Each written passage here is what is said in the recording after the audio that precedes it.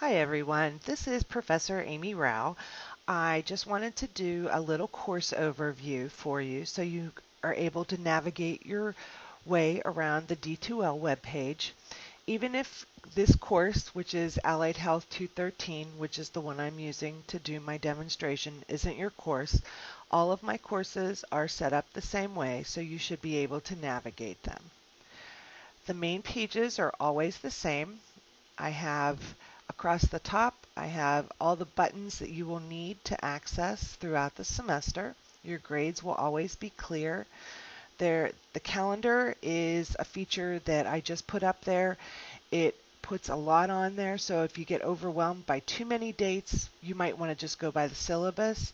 You can email me. You can get help for Brightspace. Brightspace is also referred to as D2L.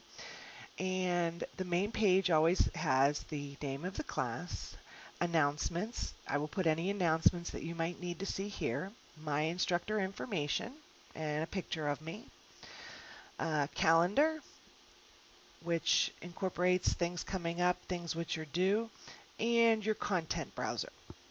The content browser is accessible through this area, or you can go up to the top and click on content this way. And that's how I traditionally do it, but you can do it either way. So I'm going to click on content.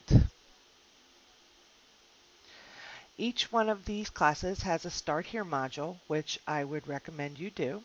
If you're watching this video, most of you have already probably explored the Start Here module. The discussion post is available each week. The instructions are clearly marked so you can refer back to them. I have an Ask the Professor area where you can post any questions you have regarding assignments, content. If I have a date incorrectly, feel free to post anything here. I will check it at least once a day.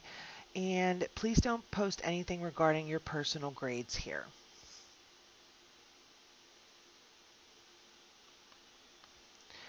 I will do a separate video on how to do Dropbox assignments, and your quizzes can be accessed here and your grades can be accessed here.